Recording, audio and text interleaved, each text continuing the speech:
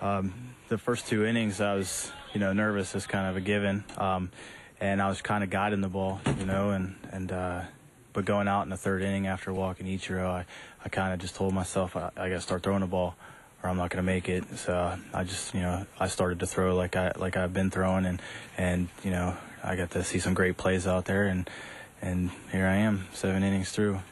Ron Guidry visited you after that second walk in the 3rd, and you got a double play right after. What did he tell you? Well, it's when he came, it was more of a like a pause. Give me, I guess I was rushing. I have a tendency to do that, get overexcited, and that's what he saw. And he came out, gave me a little breather, and I think the second pitch got a fastball in on a guy, ground ball, double play. It looked like your fastball had pretty good movement, and you were using your changeup so effectively. What was working best from your standpoint?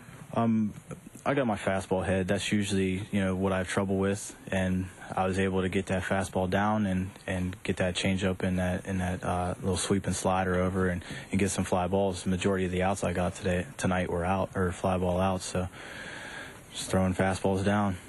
Matt, they say when a major league team sees a young pitcher 2nd or 3rd time through the lineup, they now know what you're throwing, but it seemed like as the game went on, you were still getting them. You could still show them different stuff as the game went on?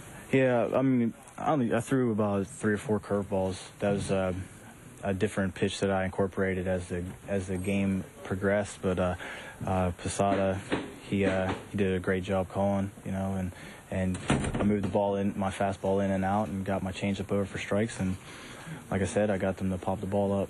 I'm sure you've seen the play at second base, and that was really the matter of you losing this win right there. He was out at second. The replay showed it. How disappointing is that for you? You know what? I just got told that I'm pitching Saturday. I'm just glad to be able to come back and throw my second game. And you know what? Maybe Saturday in Seattle I have the opportunity to get the win then. So it's no big deal. What's that feeling like to come through your first major league start and immediately afterwards be told, hey, you're going to get a second chance too? It's a relief, You go into your first start and you're thinking, what's it going to be? Especially this is my first time in Yankee Stadium. It's pretty crazy, and just getting through 7 innings is surprising. I'm probably not going to be able to sleep tonight, and it's just amazing, that, and it's crazy that tonight happened.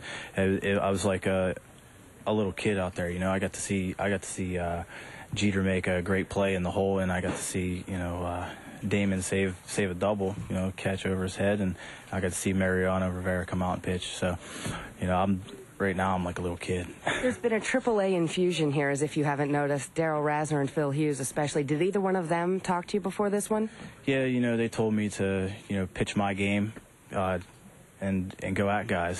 Sometimes what they were emphasizing is that younger guys come up and they try to maybe overthrow a ball or try to impress, and just emphasize, hey, stay within yourself, pitch your game, and that's what I did, and stayed within my boundaries, and I threw a decent game.